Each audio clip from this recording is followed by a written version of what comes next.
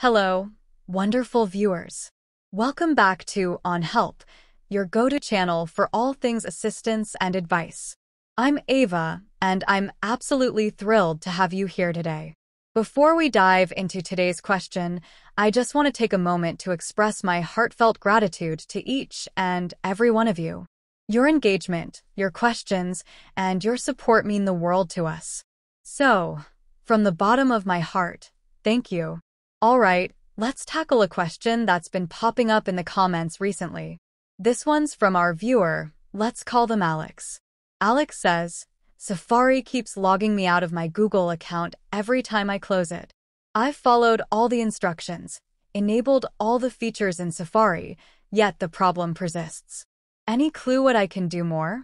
It always asks me if I allow cookies or not, even though I'm not blocking them in Safari. Well, Alex, first off, you're not alone in facing this frustration. Safari can be a bit finicky sometimes, but fear not, there's definitely something we can do to help. One thing you might want to check is your cookie settings. Even though you're not actively blocking them, sometimes Safari's default settings might still be causing issues. Let's try this.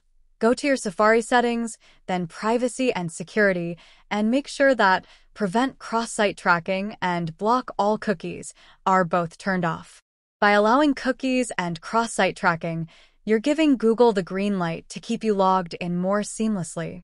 Additionally, you might want to clear your Safari cache and cookies. Sometimes, a little digital spring cleaning can work wonders in resolving pesky issues like this. And if all else fails, consider using Google Chrome instead of Safari for your Google-related activities. While Safari is a fantastic browser in many aspects, sometimes switching to Chrome can provide a smoother experience, especially with Google services. So, Alex, give those tips a try and hopefully you'll bid farewell to those pesky logouts. And to all of you wonderful folks watching, if you have any more questions or need assistance with anything else, don't hesitate to drop them in the comments below. Your questions fuel our content, so keep them coming. That's all the time we have for today, folks.